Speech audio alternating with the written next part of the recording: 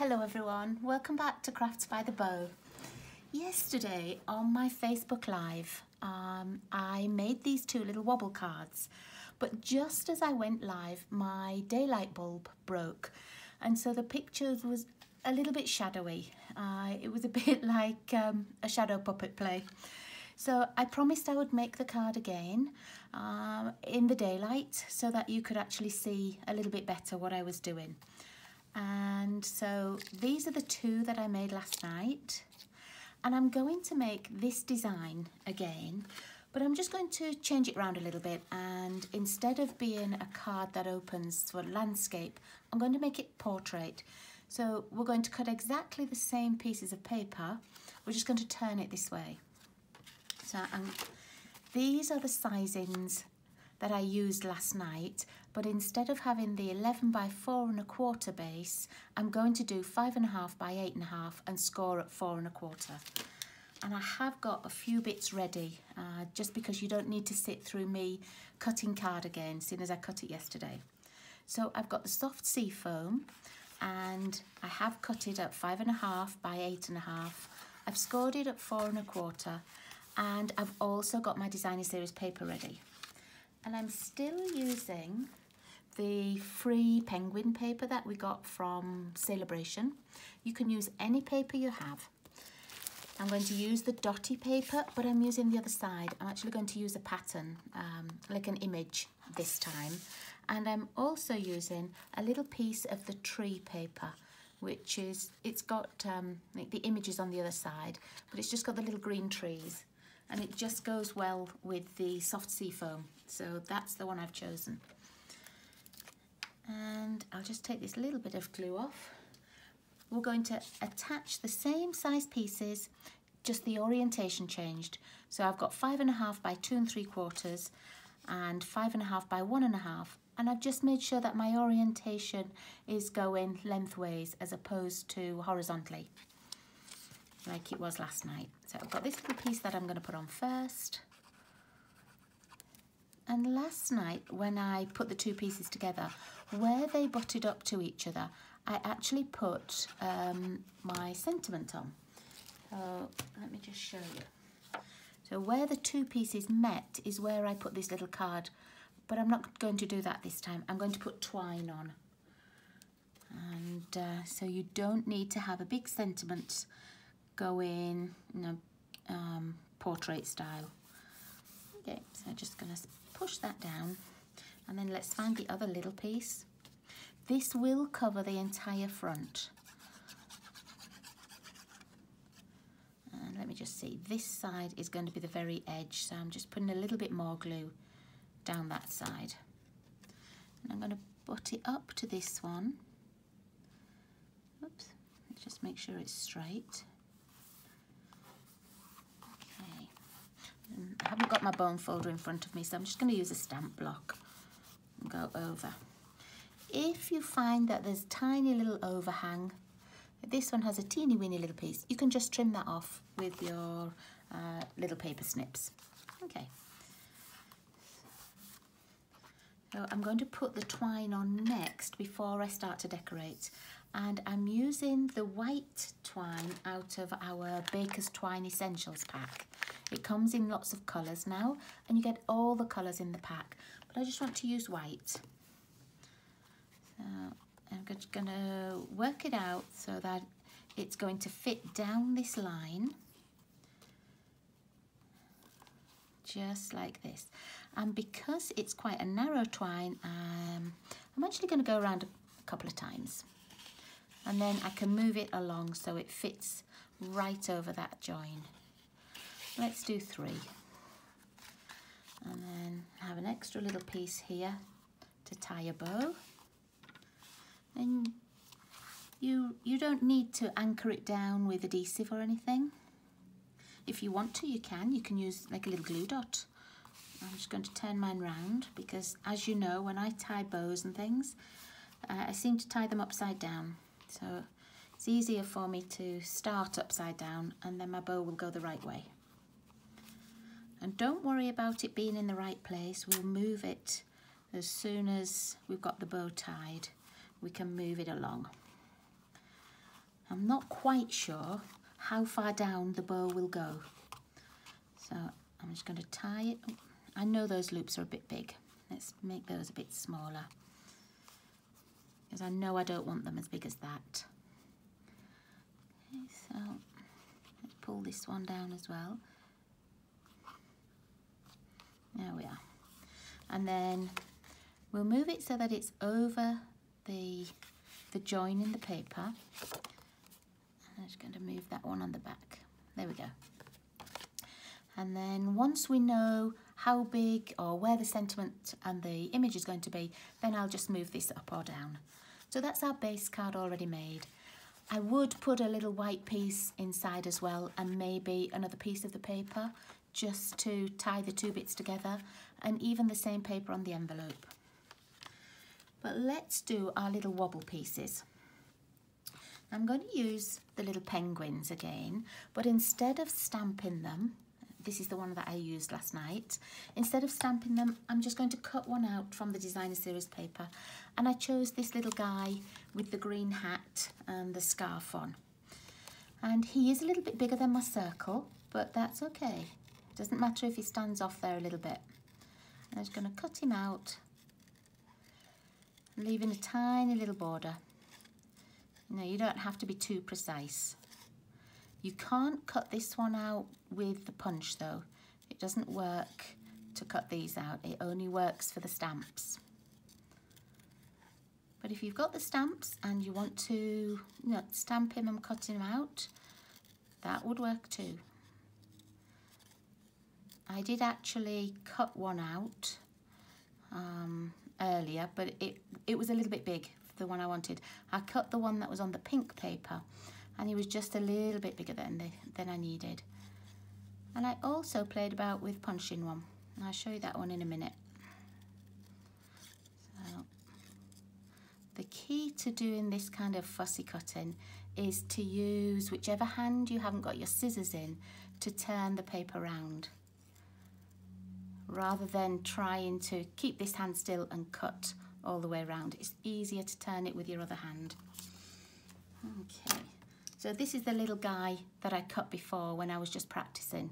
So he's just this one, and I punched him out. I made the little feet with Mango Melody and punched those out, and I did the little reindeer horns or the little antlers in early espresso, and I fussy cut those out. But actually, I'm not going with that piece. So here we are. Here's our little penguin guy, and I've got a little circle of white card, and I'm going to pop him on here. And can you see how he just overhangs a little bit, but that's fine for the wobble. But before we stick him on there, what I'd like to do is just a few little snowflakes on the white card that is going on, just like I did on these ones last night. But this time I've got balmy blue, because that's the blue that's in our designer series paper here. So I thought, a little bit matchy-matchy. And I don't want to do many of these, but I have put a little piece of spare paper underneath, just so that I haven't got, lots of the same snowflakes. I'm just turning it round and turning the card round. And you don't need too many, you just need a few at the top.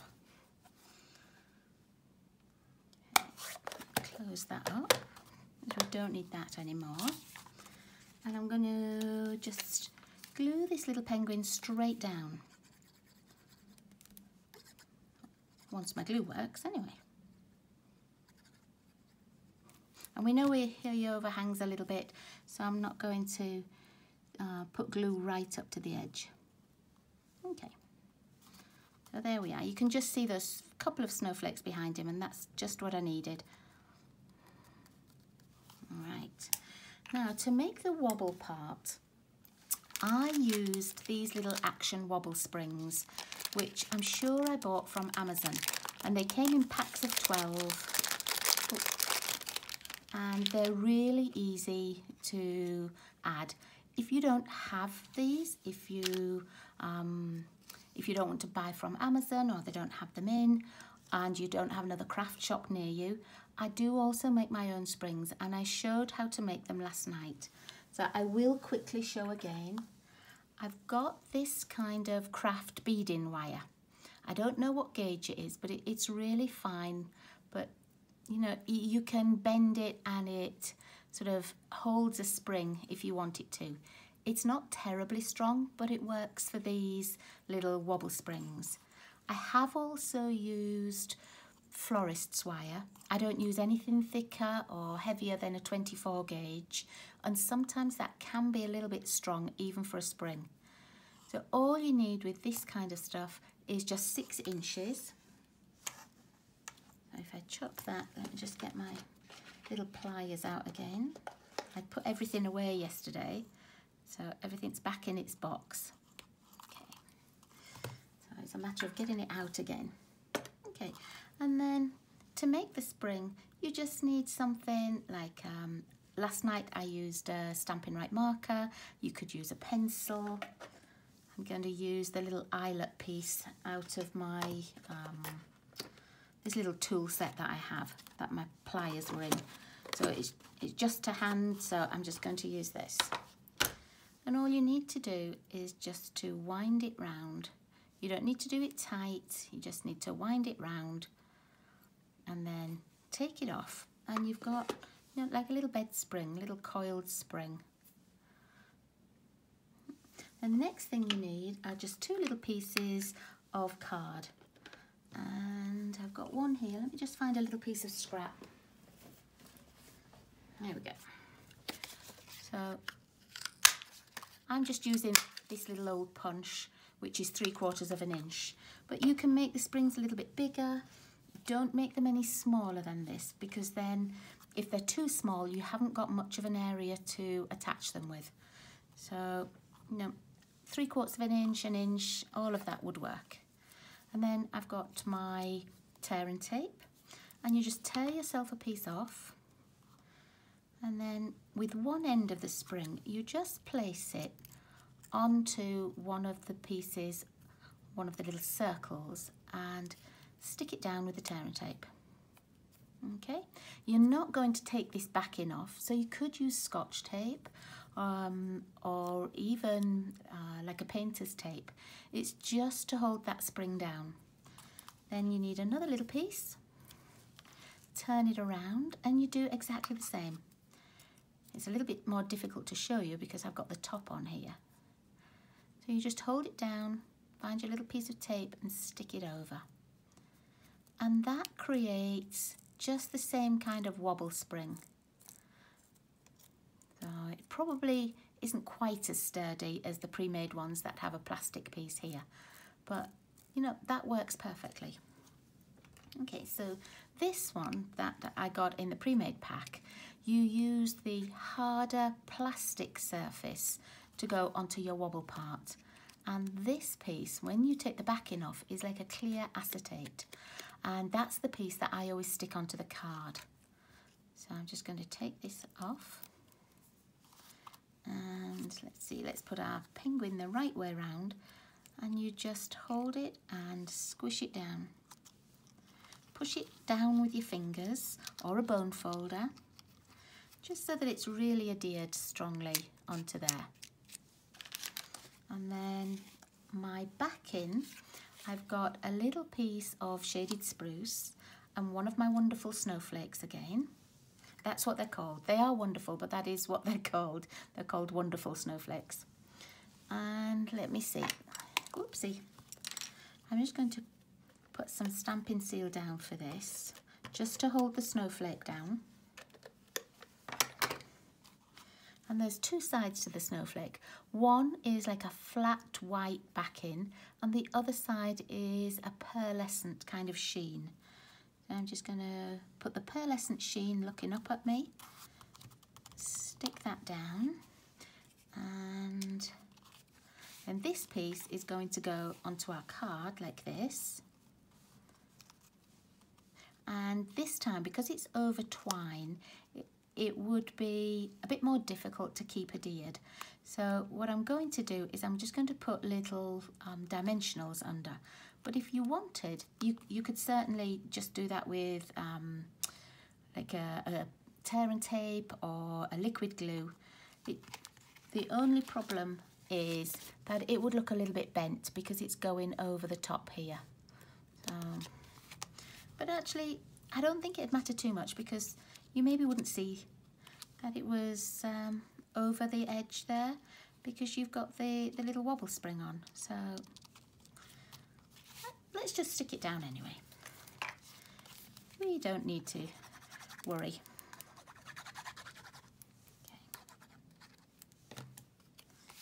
Okay, and I know it's going to go about here, which means that my bow is in about the right place.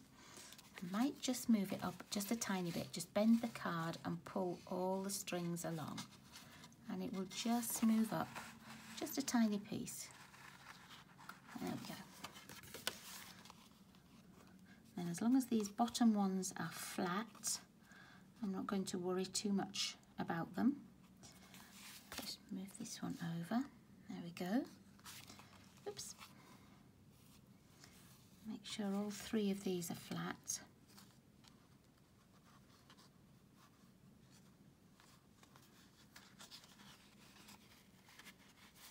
Okay.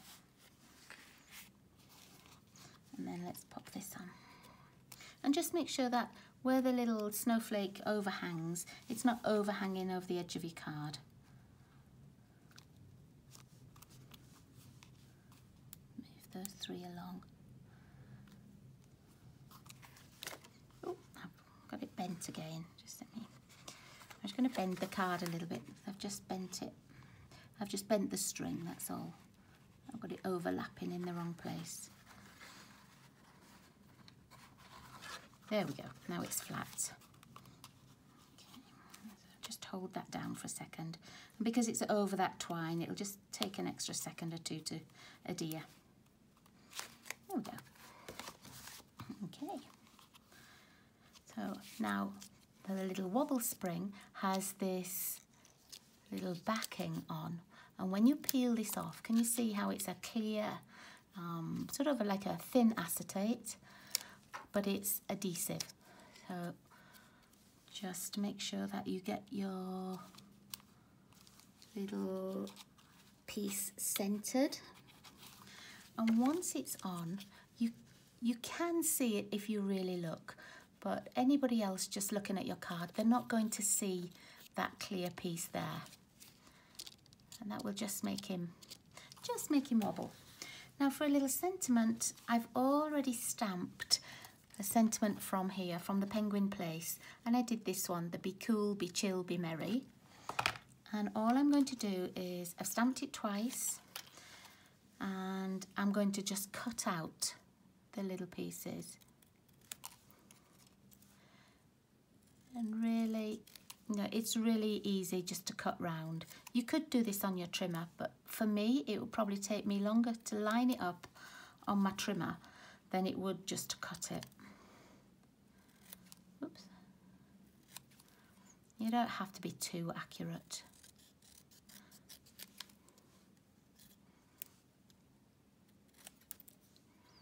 My little pieces are going all over, but that's okay. So I'm just making the sentiment into the 3 single word little phrases.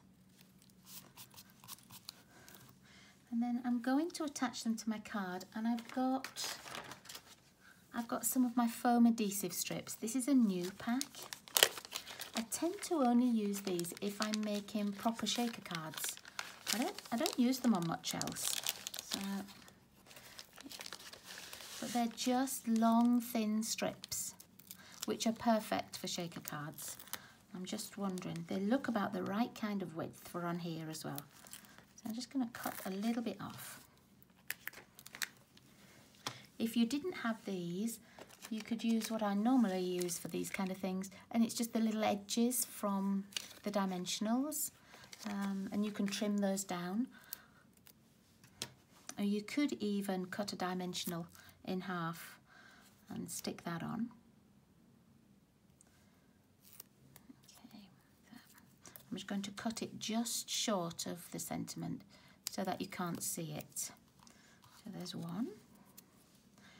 Let's put a little piece on the back of here. And again, I'm just going to bend it back so that it doesn't go all the way to the edge of the sentiment. Let's find this one. So I do apologise about the quality of the video from yesterday. My lite was working just fine, and then as I turned it on again, as the Facebook Live started, then the bulb just blew. So, and I had no time to go downstairs and get a new one. So I just carried on with the Facebook Live, but it was a little bit dark. Okay, now I'm just going to sort this little bow out.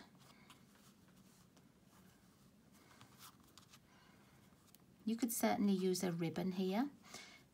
If you wanted, instead of doing this, you could put a little piece of like a coordinating cardstock between the two so that you didn't see where the join was as well. Lots of different little options.